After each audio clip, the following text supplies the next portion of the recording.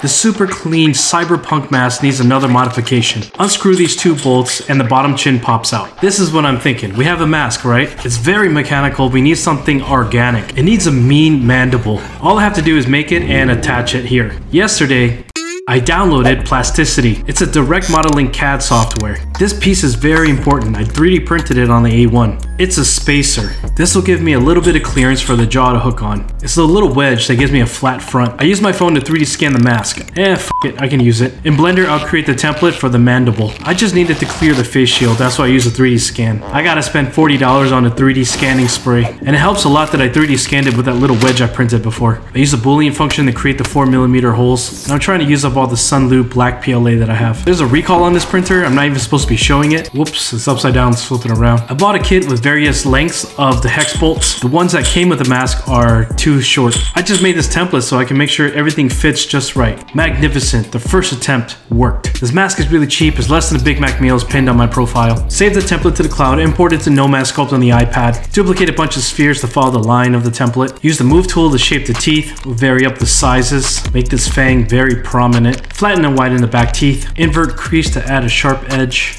With the regular crease tool, I'll give that a little cut. If you're a beginner in Nomad, I got a bunch of tutorials in my tutorials playlist. Mirror duplicate the teeth. Give it some gum so it can get periodontal disease. And the gums should be hugging the teeth. In case you're wondering, I'm running this on my M2 iPad Pro with 16 gigabytes of RAM. Give it some bone structure at the ends. I'm excited. This is gonna really offset the design of the mask. I guess to become a monster, you gotta go through a lot of trauma. So let's give this thing high blood pressure. Just think about your average Karen. Their gums are probably vascular like this because of all the stress. Eventually, I want to print this in carbon fiber, but for prototype's sake, I'll just print it in the Sunloop PLA. In 2 hours, we got a fully functional prototype. It's getting late. I'm getting tired. I hope the algorithm brings you back. I'll put it together tomorrow.